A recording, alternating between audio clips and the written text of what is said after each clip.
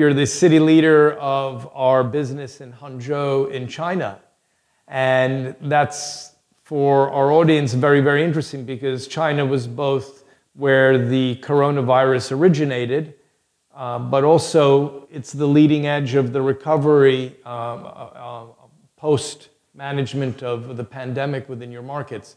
So you both closed and have now reopened. So can you tell me, how is the marketplace, how is life in Hangzhou today? By now, I think the government has well controlled the virus, and it has, I think for most of the place, it's safe, and people has been restarted their work. And I think in the office building, nearly 19% of the companies has been back to normal. Now, and people are also working hard to save the economy. So I think everything is now under control, and things will go better. And have your members, I think your occupancy is in the high 80s in terms of the number of clients in the center. But what has been the attendance of people coming to your center? Some of the company, when they still back to work, they can't have the order. I mean, they don't get the business back. So they don't need so much workforce to be in the office. That's the normal issue they are facing. And they are also facing of the cash flow insufficiency. So I think there are less people, I mean, the traffic in the centers compared to the pandemic, or the pandemic. Yeah. I agree with you, Kenneth. I think that the return to work is going to be, and is proving to be, a gradual event. Just because the government said, come back to work, and just because the executive center is open doesn't mean that everybody rushes back. But, what we're seeing is that companies are using their executive center private offices as their base for their company. And then some of their team, some of their staff are working from home, but then there's always a core group that's in the office. Are you finding the same in Hangzhou? Yes, many of them are working at home, but they still communicate with them online, and just like we are doing.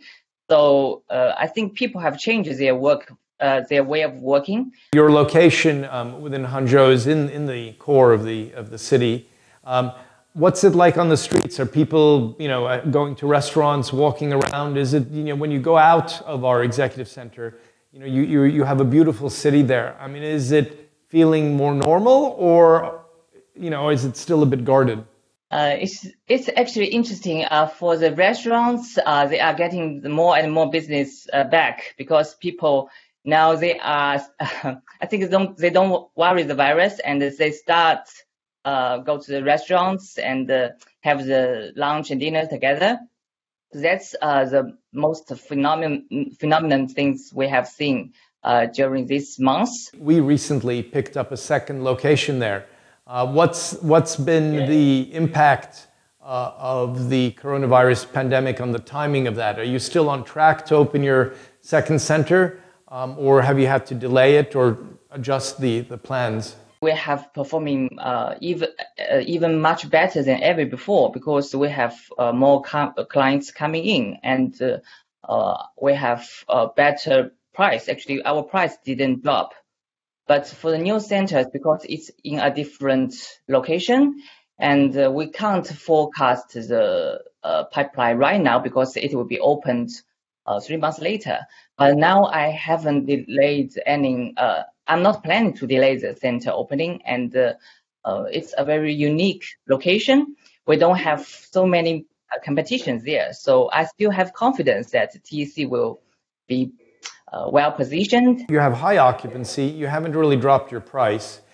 You haven't delayed your second center opening because you have a strong pipeline for it. I mean, that is not the doom and gloom story that I would have frankly expected. If you've been managing your team, the membership, it's been, months of hard work for you. How are you coping with it yourself? I mean, it's a lot of stress, and you're the leader.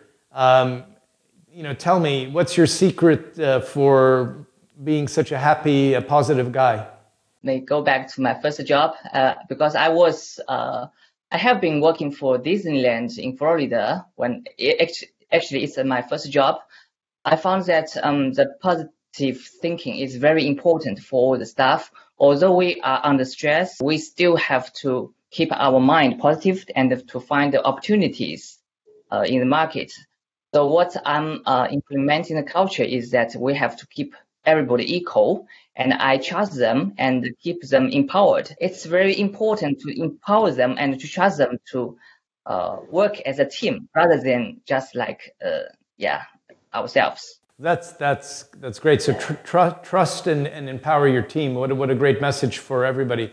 And it does mirror our one team methodology in the Executive Center, where we do respect each other. And on every given day, we rely on each other to all do our jobs so that collectively we can have a strong result.